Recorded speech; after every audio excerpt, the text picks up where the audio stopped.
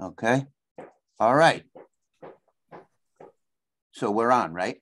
Yes. Okay. So, hi guys. Thanks for stopping by. My name is Paul Kirby. I'm a staff writer and reporter for the Daily Freeman, and I'm here with our senior editor, Yvonne Lahara. And we are featuring today yet another debate in our series of debates that we've been doing virtually for the past few weeks. Anyway, today we have the candidates who are running for the 103rd Assembly District, currently a seat held by Kevin Cahill. But today we have Sarahana Shrestha, if she's running as a Democrat, and we have Republican Patrick Sheehan, who both are running for the November 8th election. Thanks, you guys, for coming by. Appreciate it very much. We're going to do 3 minutes of opening statements, and then we'll continue to the questions. Some we composed ourselves, and others we were sent in by some readers. So Patrick, we're gonna go with you first in alphabetical order, and then Sarahana will get to go first for the closing statements in the end. So Patrick, go ahead. You got 3 minutes. All right, thank you. Thank you to the Daily Freeman, Ivan, Paul, thank you very much. My name is Patrick Sheehan. I am born and raised in Ruby, New York. My family moved to the town of Ulster in 1911. My parents moved to Rhinebeck when I was a kid. My father was a New York State trooper. My mother was a Kingston school teacher. I went to Coleman High School. I took a year off after high school and joined the Rhinecliff Volunteer Fire Company.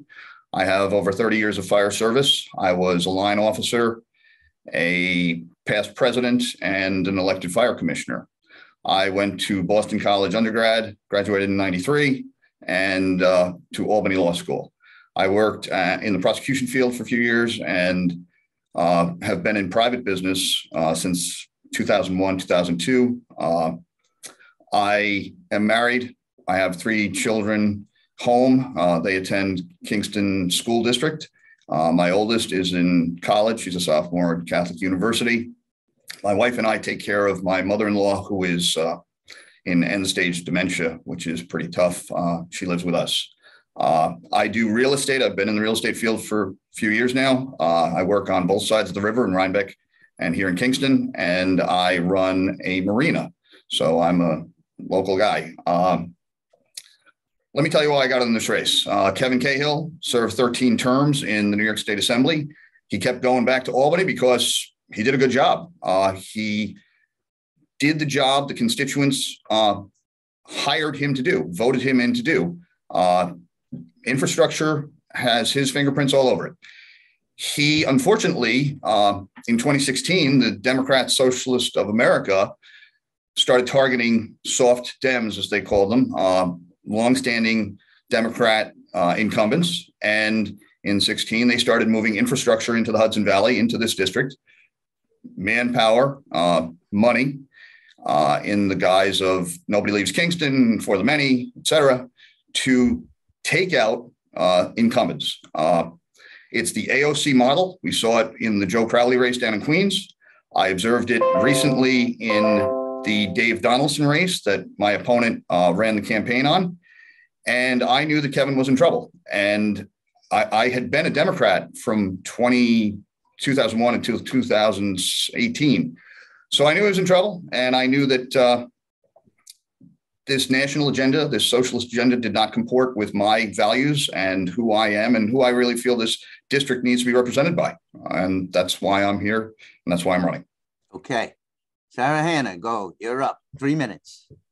Good morning, everyone. My name is Sarahana Shrestha. I am the Democratic nominee for State Assembly in District 103. I am an immigrant from Kathmandu, Nepal. That's where I was born and raised. And I grew up in a lot of political turmoil. Up until I was 8 or 9 years old, we did not have democracy. And I was witness to the uprising that happened, often violent, that got us the democracy, where the centuries-old monarchy stepped down and restored power to the people. And since then, I have been a keen observer of basic rights, wealth inequality, people who get left behind, and it has always shaped who I am today.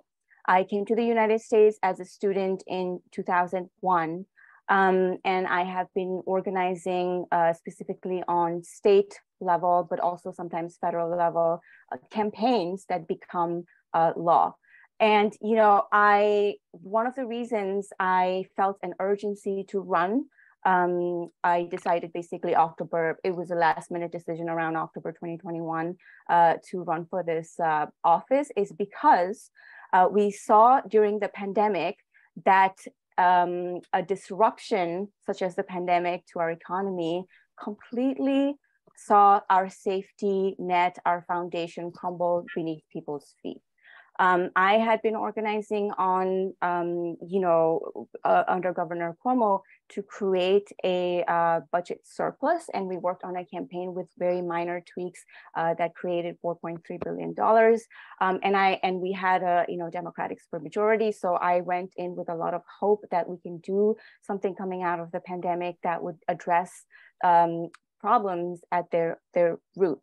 And what I saw in the state assembly was a great opportunity to organize on some of the roadblocks that are still happening there. The state assembly has 150 members, which means there is a lot of organizing that you need to do, persistent follow-up, building relationships with your colleagues to get a move on anything. And I saw a potential and an optimism for what we could do for folks here in the New York State. And I will say that, a lot of it is built upon things that people before me have done. We talk about quote unquote socialist agenda. What we are fighting for are the same things that FDR wanted to do and talked about during the Second World War, including his attempt to prevent landlords from wrongfully evicting tenants, including price control on basic goods during inflation. So there's a lot of work to be done, and I'm happy to be here and get some questions that we can discuss in detail. Okay, great. So we're going to start off with a question that we got from that we composed ourselves, but we got a couple of questions about it from readers as well, and we've heard this concern over and over again, and that is people can no longer take their Central Hudson bills. It is the company just last week or a couple of weeks ago announced a new kilowatt price supply cost for them, and it is quadrupled in 4 months. So we're going to put this question to you guys to see if elected to the state assembly, what would you do to try to rein this in, or is there anything that you can do?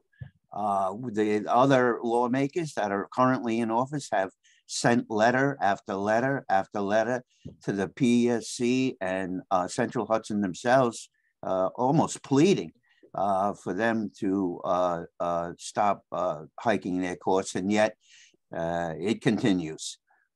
So if you get to this state assembly, what are you guys going to do about this? Sarahana, you can go first.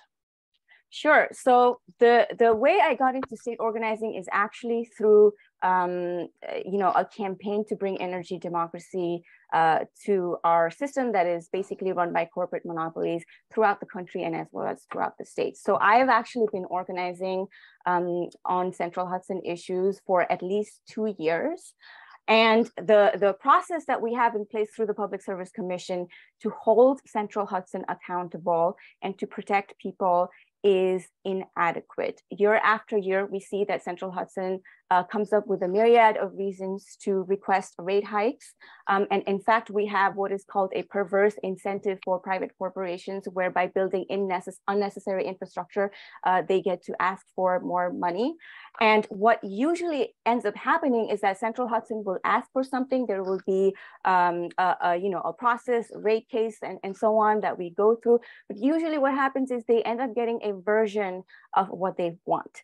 And this has been happening, not just now with the new billing issues, but this is generally the history of private distribution utilities in this country. So there are several things that we can do to address this question. I know that Senator Michelle Hinchey has a bill specifically targeted at limiting estimated billing that's causing this issue that has not passed in the state assembly. It is once again yet another example of one of the 100 things that's stuck in the state assembly. So I would be able to rally around that bill in the assembly. Second, we do need to think about capping the price for these utility bills and making sure that's coming out of the shareholders' pocket and not taxpayers. There's also a community call to cancel the current utility debt and make the shareholders pay. I support that as well. But in the long term, we really need to ask the hard question, is Central Hudson the correct type of body to run our energy system in a complete monopoly? Okay. Patrick, go. All right. The Public Service Commissioner 2 years ago indicated that the climate leadership CLCPA law that was passed in 2019 was essentially an unfunded mandate to power providers in this state. They are giving them until 2030 to meet unrealistic goals and are putting cost burdens on upgrading their infrastructure that have to be passed on to the ratepayers. That's just how it works. We've seen this in Kingston with the water supply. They are now paying to fix Cooper Dam. If you demand without any mechanism to fund, as the state of New York did between the Assembly and the Senate, that these climate goals be met, and you don't provide a mechanism, you are going to have this issue. And that is essentially what we have. My opponent wants public power, which is ownership by the state of private utilities. The cost to purchase the infrastructure from Niagara, Mohawk, Con Ed, Central Hudson would be absolutely astronomical. What can we do? We can work with the utilities. I agree that Central Hudson, especially under Fortis leadership, has been very negligent towards the ratepayers, the people who are paying these bills. But how do we modify that? We have to go back and rework the climate leadership act that is really causing a tremendous burden at this time with the cost of fuel that we are seeing across the country. Okay, Patrick, thanks. So Hannah, you have 1 minute. Rebuttal, Sarahana, Patrick brings up your suggestions that the government take over utilities, says the cost would be astronomical. Go ahead, you can respond to that. The long-term goal to have energy system under public ownership is not what we're talking about for these, next few years. There are lots of other solutions that we should be working on, including one of the bills that I've been working on, which is called Bill Public Renewables Act, which would allow New York Power Authority to make its own clean energy to make for the deficit that's coming out of the private market right now, and make sure that that clean electricity is provided at 50% lower the cost to low and moderate income families throughout New York. And that's, we're talking about 1 million households in New York. Once again, this is an example of a bill that passed the state Senate and did not pass the Assembly, but we have been making progress on it. I actually agreed that we passed a mandate, but we did not pass a plan of how to get there. And that's been my main criticism the last 3 years. After passing the mandate, why have we not figured out, pass up further legislation of how to get there? However, the rate hikes for Central Hudson is also coming from gas, and gas is not a reliable, affordable source of supply. So we do have to get to cheaper renewables, no matter what. This is not an option that we have. Okay. All right, we're going to move on, if that's okay. One moment, please. Go ahead. Go ahead. I think we need to clarify. The ultimate goal of my opponent's organization is to have public utilities owned by the state of New York, owned by the government. It does not work. It has never worked. And I feel that that is an important distinction to make, that is the ultimate goal here. We get another rebuttal. Okay, 30 seconds. 30 seconds. Very short, very short. I did not come up with this idea. FDR did back in the day.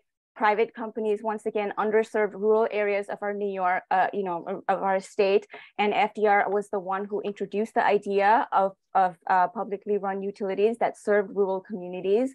And in fact, we still have many publicly owned utilities throughout the country, and they have a higher record of reliability and a lower record of cost to its consumers. When we had the huge blackout in Texas, the one utility that survived, that did not overcharge its customers, was the publicly owned utility in Austin, Texas.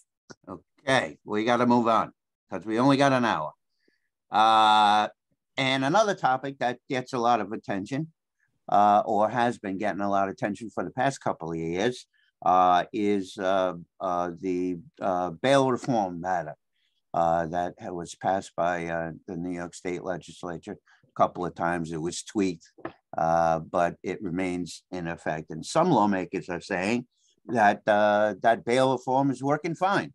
And then there are others who say that it should be outright repealed. Patrick,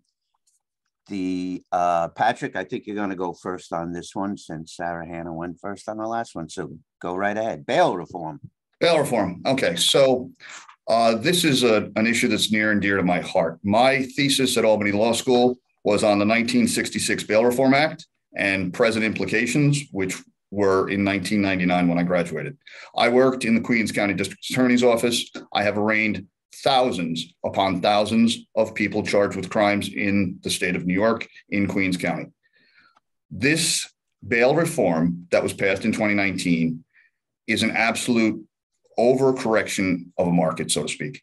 Were there issues? Yes, there were. I would see things in Queens and come home to Ulster County and see completely different outcomes. I am an advocate for reform if the reform is appropriate to the needs of the community. We are seeing countless examples of how badly this has gone. We have to address it. The governor has punted on it. The legislature did not consult with law enforcement or with prosecutors' offices, and we have a complete disaster on our hands, and the people know it. The ridership in the subways is minuscule compared to what it was, and people are terrified that they're going to be the victims of violent crime. And we must go to Albany. We must demand changes, and I hope and pray that we will have the opportunity to do that. Sarahana, go ahead. Bail reform is the topic. Yes, I did not hear a clear example of why the bail reform is a disaster. And with all due respect, in AB 103, I don't think we need to be concerned too much with who's riding the subway. But I do want to clarify, a lot of this has to do with cash bail. And it basically means that if somebody has committed a nonviolent felony or a lot of the misdemeanors, it means they cannot be held for trial. They cannot be arrested and held before trial with the cash bail set, because what happens, it ends up punishing poverty. If you're somebody who cannot afford $1,000 to get out, you're being held there sometimes for months, sometimes for years. Lawmakers agree bail reform is working fine, and so does the data. The rearrest rate has not changed. It's more or less the same since bail reform was introduced. The rearrest for violent crimes is also more or less the same, especially outside of New York City. And in absence of cash bail, judges have the discretion of using other forms of supervision, such as anklet bracelets, for example. So the fear of suspects skipping court also has not materialized. What we have seen, in fact, is a savings of over 600 million taxpayer dollars because people are not being unnecessarily held. And I also want to emphasize that, in its most current form, gun crimes and violent felonies are still cash bail eligible. So I think that what we should be focusing on is what created insecurity and unsafety in the last couple of years. It was not bail reform. Crime was already going up, because of economic insecurity. The pandemic has thrown everything off its anchor, and a lot of people are struggling and stressed out during the pandemic. And there are other places, such as in Washington, D.C., where bail reform was already active without any increase in actual crime rate. And I want to point out that what has gone up is coverage of crimes rather than actual crimes. Okay, Patrick, go right ahead and rebut. I would ask my opponent to speak with the family of Dejanira Mason, who was shot and killed in her home off of Broadway in 2020. This is a local issue. Yes, I am citing stuff out of New York City, but it is a statewide problem. We have increasing crime in every community. I am proud to say that I've been endorsed by the Ulster County Sheriff's PBA because they are in agreement with me as the men and women who serve this community. Having served this community, I can tell you, when you set bail, you do it because of good reasons.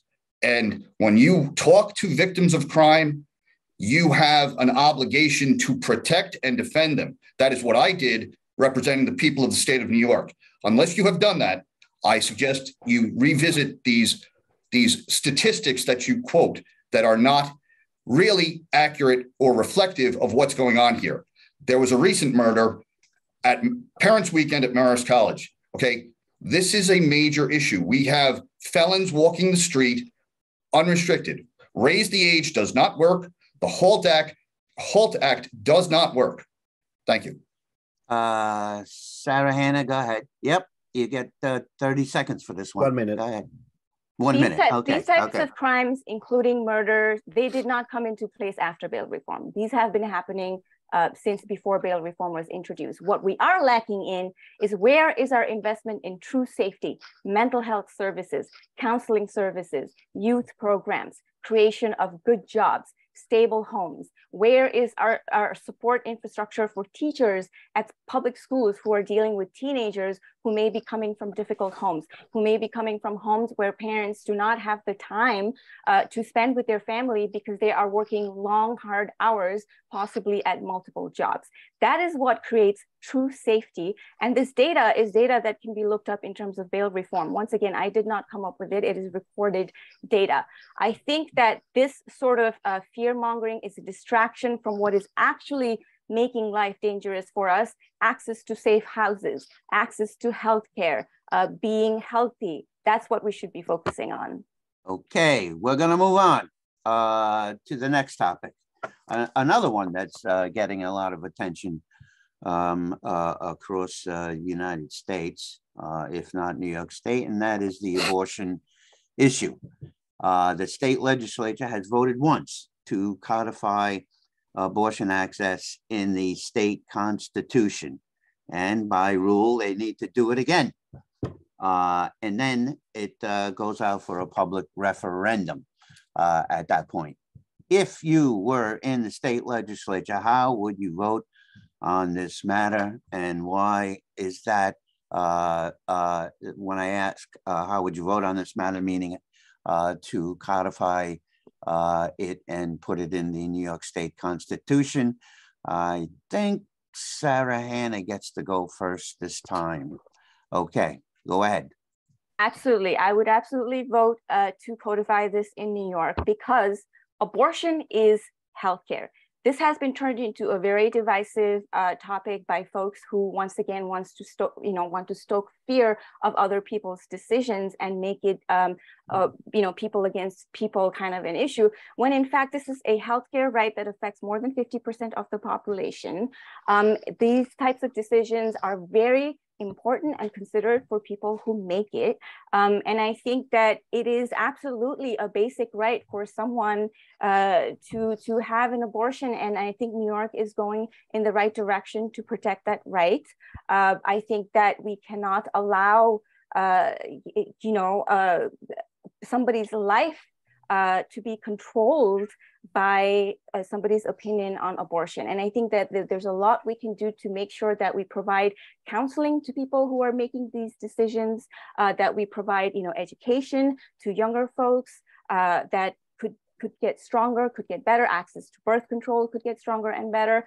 And we also need to end the stigma around abortion, because these are, life choices that people are making. They should not be villainized. We should not force people to make these decisions and go through this experience alone and guilty when so much is at stake, when they've put so much weight into their decision. So I would absolutely support this. And I do not think there's a place in this country for people who are, rallying around to make abortions illegal. Okay, Patrick, what's your feelings on this, putting abortion access in the New York State Constitution? Okay, New York has a long and storied history of supporting a woman's right to choose. It's clear. This abortion issue is not significant to the state of New York because our laws are, in some would say, extreme. Whatever your position is on it, it is the law of the state of New York. It puts the decision in the hands of a woman and her doctor, her medical team. And that's rightly where it should be. If that were the codification that needed to be afforded to the state through the assembly, that is something that I would support. I agree with my opponent that we must provide services, and more resources and more education to young women and especially women at risk. It's troubling that African-American women are at the highest risk of death during birth. It's not a statistic that I take lightly. So we need to have healthcare much more involved. Going back to the other topics we've discussed, we need more medical people who are in the field to have these conversations with us as elected officials. And I feel that that's very appropriate. Thank you. Okay. Just so we're clear on this very question, how would you vote to codify abortion in the Constitution if you were elected on the next session, Patrick? Would you vote to codify it, to then bring it to the voters? I believe I just said that, sir. Yeah. Thanks. I just want to make sure. Okay. All right, we'll go on to the next one. Patrick has brought Sarahana, your connections up with American socialist organizations, and you have been supported by them, including one that is pretty active in this area, who supports progressive causes and candidates for the many. Do you think the New York State voters are ready for that? Are ready to vote for a candidate who has been endorsed by these organizations? You can go ahead. That's for me? No, that's for Sarahana. We'll get to you. We'll get to you, Patrick. No problem. So I'll quickly start by saying, the organization we're talking about is called Democratic Socialists of America. It is in fact an old organization. It's been around for a while, but it was reactivated when Bernie Sanders ran in 2016 for presidency and lost. It sort of brought new people into this idea that you could run people like Bernie Sanders. And Bernie Sanders really made the idea of being socialist very accessible and non-controversial. In fact, in District 103, where we are right now, Bernie Sanders won by 60% in that presidential primary. The things that we're talking about, it's the same as FDR's Economic Bill of Rights. It's the same as the initiatives that he championed. This is why I keep bringing it back to the fact that these are not new fights. I have talked to over 2,000 people in this district one-on-one, directly knocking doors on the phone calls. They do not care what the label is for socialism. We agree that workers who do the work should have power. We agree that people should come before profits. We agree that the private markets have failed in terms of providing basic security, whether you look at healthcare access, whether you look at housing market, whether you look at what's happening with the climate crisis, whether you look at what's happening to our hospitals and to our schools. So voters should be respected for the knowledge and the opinion that they have about what's wrong with our system. Seniors who are on a fixed income, who might vote Republican, might vote Democrat, agree with me on many of these issues. I actually have support in the general election from many Republicans throughout the district that I've canvassed, because we agree that everyday people are really being squeezed. The average New Yorker is really being squeezed in this country. The inflation is, 40% oil and gas prices and more than 50% corporate price gouging. And we really need to stand up and do something about that. Patrick, go ahead. You want to respond to those comments? Absolutely. Okay. These are not your grandfather and grandmother's socialist FDR Democrat initiatives. The Democrat Socialists of America want to, and I quote, get rid of the undemocratic institutions like the Senate and the Electoral College. They want a second constitutional convention for a new socialist democracy. These are significant and seismic shifts in the kind of social programming that we as a society have done for many, many years. It goes without saying that my candidate or my opponent was brought here, moved here in 18, became a citizen here in order to run this election. Their strategic recommendations for 21 were to run local electeds, which is how they took out Dave Donaldson. And what do you know, in 2022, that strategy is run against seated incumbents at the state level. It has never worked. Okay, we are getting lots of asylum seekers from South America, which the DSA talks about in their white papers. That South America had a lot of social organized governments. Well, all of those people seem to be getting on buses from Texas and moving to New York State now. Tremendous amount of Venezuelans are coming across the border because it has not worked.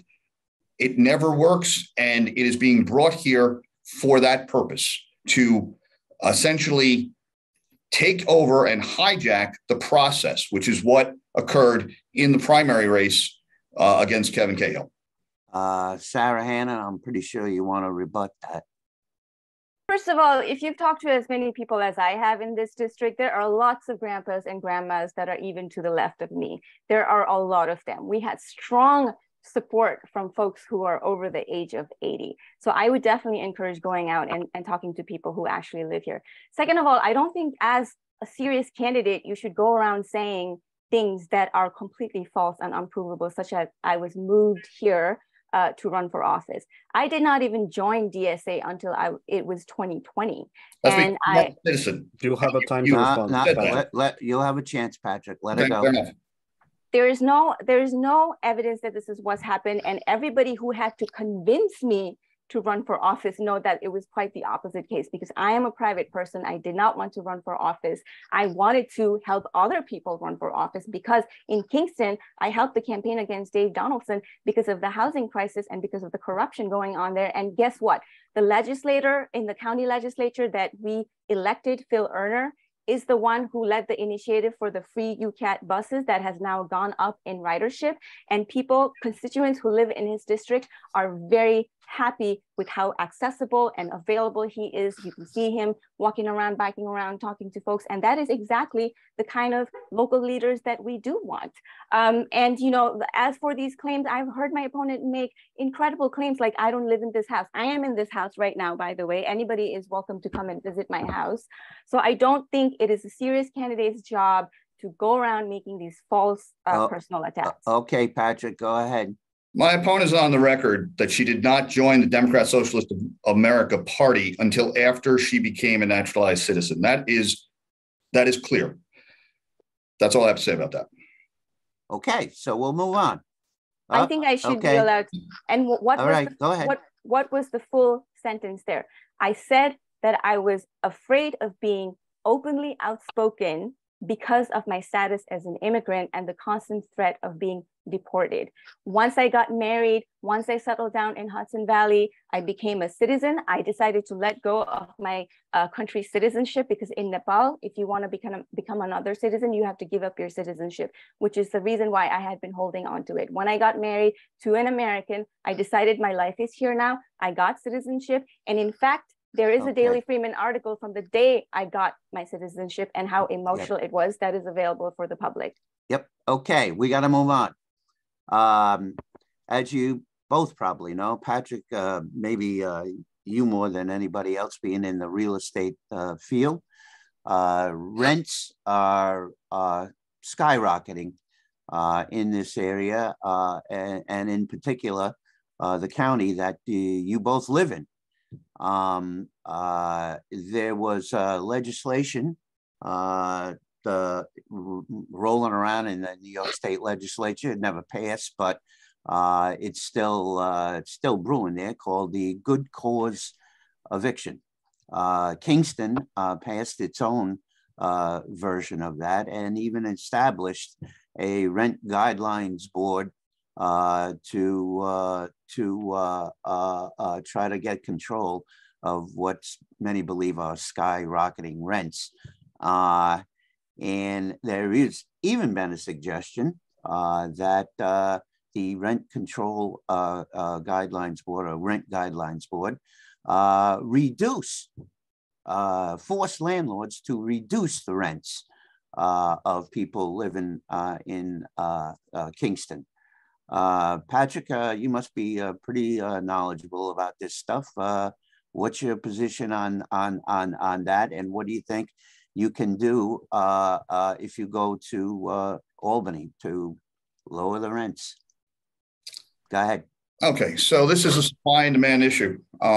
Courtesy of COVID, thousands of people moved into the Hudson Valley. You can look at our sales tax revenues over 20 and 21. We had limited supply of rental housing prior to COVID, and every bit of it was taken up during COVID. We do have a crisis of affordable housing. That is the reason that Jim Quigley and the Tech City property is going to have housing built on it. That's the reason we are seeing increased affordable housing initiatives throughout the county. That is what we need to do. It is occurring. It is simply not immediate enough for those who demand a reduction in rents. Okay, landlords, there are lots of good landlords out there. They're being vilified by these organizations because they're simply trying to live their own American dream in many cases. We now have a rent stabilization board here in Kingston. Rent control, some would argue, has not worked in New York City. It was put in at the end of the Second World War because of returning servicemen, and it has never, ever been overturned in New York City. And there are those who say it does not work. I'm not in agreement that we should be doing that in Kingston, especially after we've just survived COVID, and in some cases, landlords not being paid for almost 2 years. That's my position on where things stand.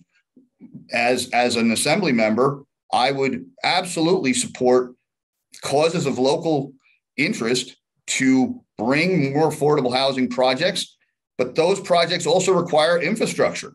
And that's your job as an assembly member, to make sure you can bring all of the threads together to build what needs to be built here. Okay, Sarahana, same question. Are the rents too high, and what can you do as an assembly member to try to take action on that? Go ahead. In terms of housing, the private market has completely failed. We have a situation where tenants can be evicted for no other reason than to let the lease expire and then, rent it out to somebody else for a higher rent. And this can keep happening. A lot of people who grew up here can no longer afford to live here because of things like that. And I agree that there are some good landlords. In fact, a few of them are volunteers in our campaign. And I have spoken to many landlords who voted for me as well. In terms of good cause eviction, this is a bill that Assemblymember Kevin Cahill is a co-sponsor as well. What it does is give tenants the right to renew their lease unless some rules have been broken or the landlord needs the property for their own personal use, other provable good causes. And I support this bill. It would also help small homeowners, because what's happening is that homeowners who bought their home for a small price long time ago are struggling to deal with property taxes. When you stabilize rents, you stabilize the housing market overall, you stabilize our neighborhoods, less people coming in and out, and you also stabilize the overall property market. Now, talking about New York City, it is not just a question of demand and supply, because there was a news that came out, I believe yesterday or a day before yesterday, that rent control, a lot of more than 60,000 rent stabilized apartments are being held vacant by landlords as a form of retaliation. I also want to point out that New York City real estate special interests dump a lot of money into our politics and have influence over our statewide policy on housing. And I did see one donation of $1,000 of New York City specific real estate that donated to my opponent as well. These are the folks that we absolutely have to stand up to. We need to make sure that legislators are making laws and not acting as, part-time landlords, for example, in which many cases they are, and protecting people, because once again, if we want to be safe, stable housing, roof over your head is step number one. Okay, Patrick, you want to rebut? I reaffirm my commitment to providing low-income solutions, housing solutions, by getting the infrastructure into place in the district for those who need housing. I do believe that the vilifying of landlords who are simply dealing with post-COVID tax costs and mortgage costs and increasing costs for everything is not the solution. And that is what I see as my opponent's position. Okay, we're going to move on to another topic. And another one that has been getting a lot of attention in New York State as well for the past couple of years, and that is the legalization of marijuana. It has been made legal. The state is now working on policy matters dealing with the setup of shops, dispensaries across the state.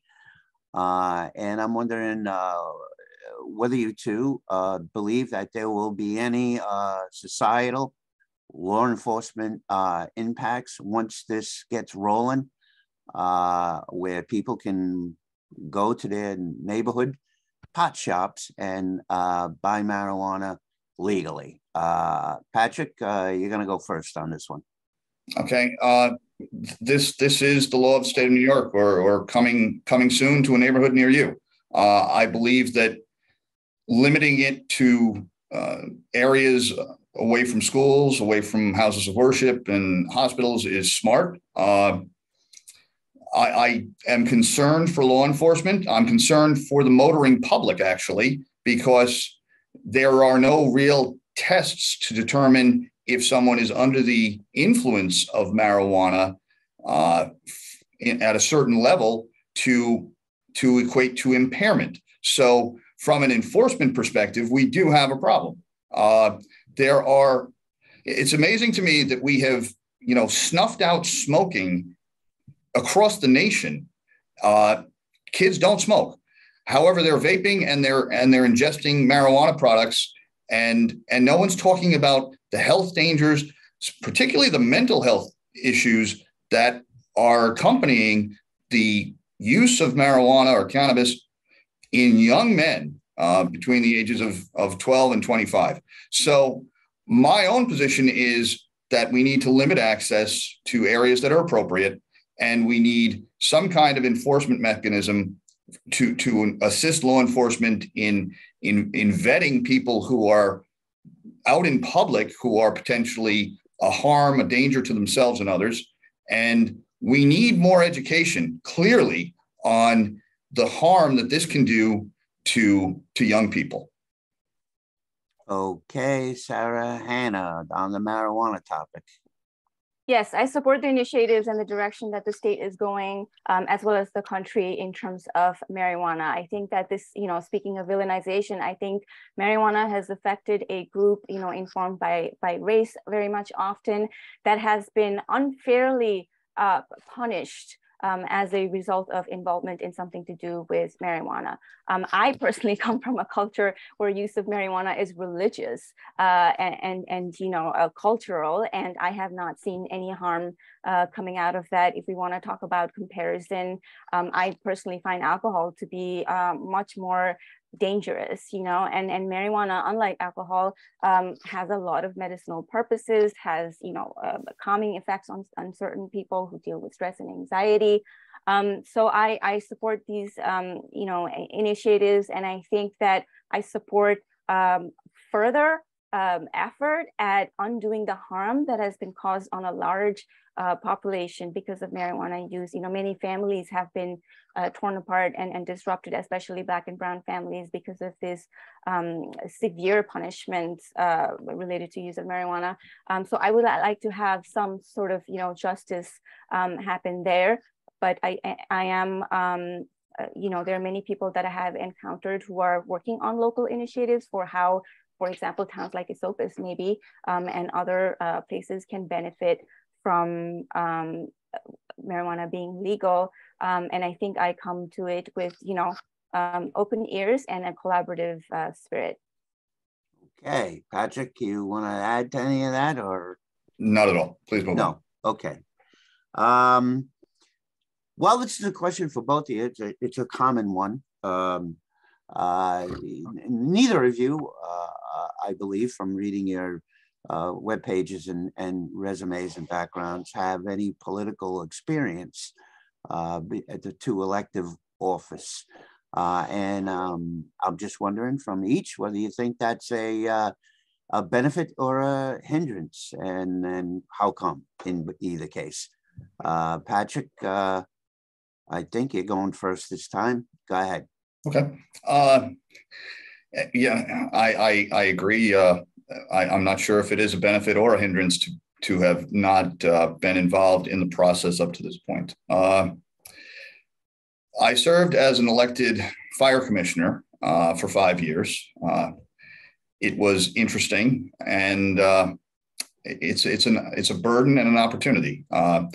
Running for this office, I have met a lot of people, and having those people put their faith in me to go to Albany is humbling. I believe that as a small business owner and as someone who is from here and has an institutional knowledge of the area, coupled with a law degree, that will assist me in being in the assembly. That is my purpose in doing this. I don't really intend to do this for very long.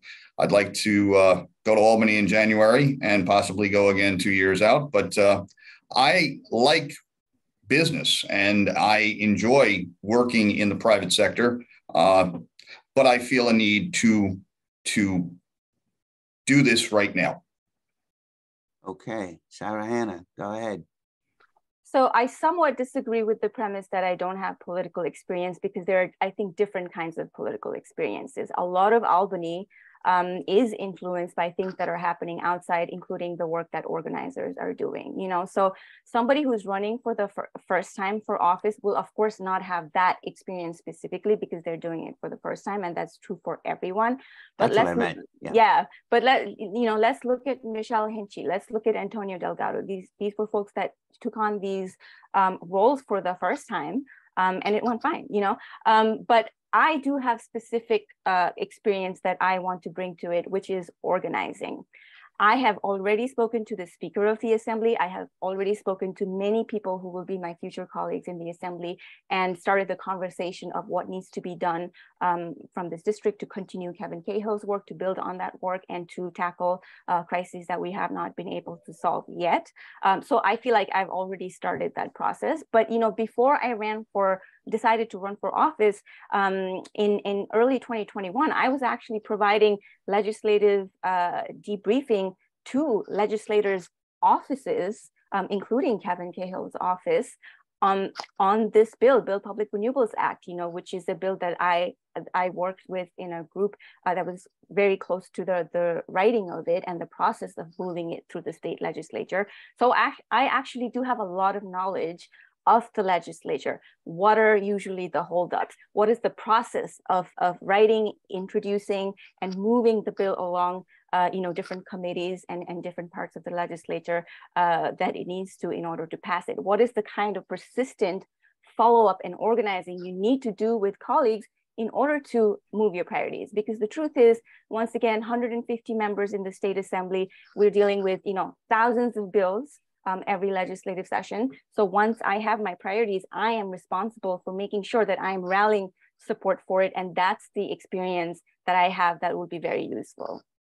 Okay, Patrick, you got anything to add? Or I think this is a little over optimistic on the part of my opponent. She's worked as an organizer. I grant you that. I don't know what her educational background is, but having gone to college, gone to law school, and worked in the private sector for my entire career, I feel that this will be a learning curve to go to Albany as an elected official. And working on campaigns and working on initiatives is nice. It's good, but that at the end of the day doesn't get the job done. And quite frankly, I don't even know what my opponent's background is. There's some mention of graphic designer credentialing. It's been fairly nebulous and amorphous to figure that out. So perhaps she could enlighten us. Okay, Sarahana, you want to enlighten us? I am happy to talk in detail about my graphic design portfolio once the election is over and once we have some downtime, because it is certainly not a very important topic. I also worked in the private sector in the advertisement industry, and I managed projects and worked on projects for very high profile companies. And even though that's not political experience, it does come with a strong skill set for dealing with people in Albany. I also wanted to mention that many of the colleagues that I mentioned, who will be my future colleagues, have offered to mentor me, because quite frankly, all of them have said that your first year is very disorienting. Nobody tells you anything. But I have a lot of peers out there who are willing to help me. So I feel like I'm in good hands. And I also want to mention that even though I have not been elected, I did work on the campaign that I mentioned previously for minor tax adjustments that under Governor Cuomo generated $4.3 billion. I worked on that campaign, and we generated $1 billion just to assist small businesses. Okay, we're getting to the end here, and we appreciate you guys coming on. That was spirited, and now we got closing statements. So Patrick went first in the opening statements. Now we got closing statements. Sarahana, you have I think it's 3 minutes or two. You have 2 minutes to make a closing statement. Sarahana, you're up. Thank you. It's been a pleasure to be here, by the way. I really appreciate this opportunity to debate. So I ran this campaign as a grassroots campaign. We knocked over 32,000 doors during the primary over the course of 8 months. We met a lot of people in this district, and we were not just having conversations that was, will you vote for me? That's not the type of conversations we were having. We were talking about what people are going through. And one of the biggest takeaways for me has been how welcoming everyone was, including people who were not supporting me, including people who were supporting my opponent. We had frank conversations. You know, there were some people who agreed with me on policy, but were still not going to vote for me. There were some people that were really, really struggling and did not, no longer felt like there was a point to voting, you know, and I feel inspired by the fact that I got almost 8,000 votes, because that requires a leap of faith, you know, that when at a time when people are being worn down by cynicism, by voter fatigue, for people to say, let's do this and let's do this together, I felt empowered. And so this district, I went into this race thinking we deserve better here, you know, knowing that Hudson Valley deserves better, that Hudson Valley can and is ready to lead. That's the slogan that we ran on. And as I met more people, I was just, you know, there was so much affirmation that that was more true than what I thought at the beginning of the campaign when I ran. There are folks who hear what I have to say and say, I've been fighting for that for at least 30 years, whether it's renewables, whether it's something generally about the economy. That's why I said there are actually a lot of grandpas and grandmas, you know, that are to my left, and that has been what has been very inspiring. So since the primary, we've continued to knock doors. We have talked to a total of over 14,000 people in this district. I feel like we could write a paper on people who live in this district, and I feel very fortunate to have come so far, and I feel so honored to have this opportunity, and I will absolutely, you know, treasure it and take it very seriously. One thing I tell people is I do not expect to agree with everyone, not even my friends, because that's not possible, but I'm here to work with everyone. Okay, Sarahana, thanks very much. Patrick, go ahead. You have 2 minutes. I got into this race because of the policy positions of the Democrat Socialists of America. My opponent's website is almost a mirror image of a Senate candidate in New York City named Kirsten Gonzalez. I feel very strongly that this district needs to continue the work that Kevin Cahill did successfully for 13 terms. I believe in representation of constituent services, of providing the money from Albany. You are one of 150 people who go there with your wheelbarrow, as I've said, and you bring money home to the district on issues of importance. That is my primary objective in going to the assembly in January. The other issues that we've discussed here today are also critical to my reason for wanting to go there. The bail reform issue must be attended to. The opioid crisis, it is killing our citizens. 300 people a day between the ages of 18 and 25 are dying from opioid-related deaths. I've been to two funerals in the last month and a half. One guy was 65, the other guy was 25. This is cutting across all ages, all socioeconomics, and all races. I believe strongly that the energy and food security issues that are coming to bear in this state due to the CLCPA are going to cause people in this district to choose between heating their homes and feeding themselves this winter. If we get a cold winter, we are going to see real problems here. And I plan to go to Albany to request more assistance for HEAP and WIC so that we can avoid tragedies this coming winter. That's why I'm here, and that's why I've done this. Thank you very much for your help, and I hope you can everyone can come out on November 8th, whether you vote for me or my opponent. Everybody needs to vote. Thank you. Okay, we're good here. Again, Freeman, thanks you guys, Sarahana and Patrick, for coming in, and Election Day is November 8th. We hope to be bringing you more of these debates in the near future. Early election starts on October 29th. Early election starts on October 29th. That's a Saturday. Okay, very good. Thanks, you guys, for coming in. Thank you. Appreciate it. All right.